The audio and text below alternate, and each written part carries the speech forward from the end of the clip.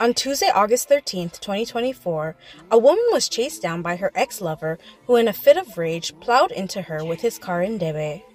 27-year-old Kiefer Wilson, also known as Diane, of Caratal Road, Gasparillo, died on the median along the Solomon Hochoy Highway extension after the attack. Wilson was liming with a 42-year-old male friend who came from abroad to celebrate her birthday at a bar in Gasparillo when her 26-year-old ex-boyfriend Travis Nickolas drove by and saw them. There was a confrontation, but Wilson and her friend left in a white Aqua. However, the suspect pursued them in a Mazda 3. While nearing the Gandhi Village roundabout on the southbound lane just before 10 p.m., the suspect suddenly swerved in front of them and stopped, resulting in their vehicle hitting his.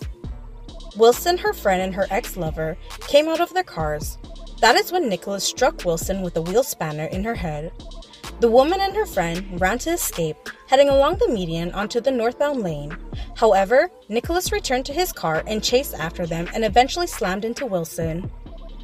She then landed in a drain on the median and died minutes later, as the suspect's vehicle also crashed into the median.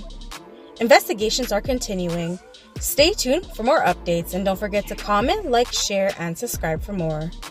The last time I talked to her about him was last week, and she told me she blocked him off for everything because he was too toxic.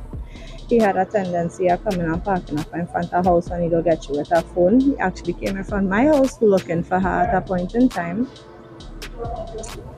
And she said he was just too toxic. She just fed up by him.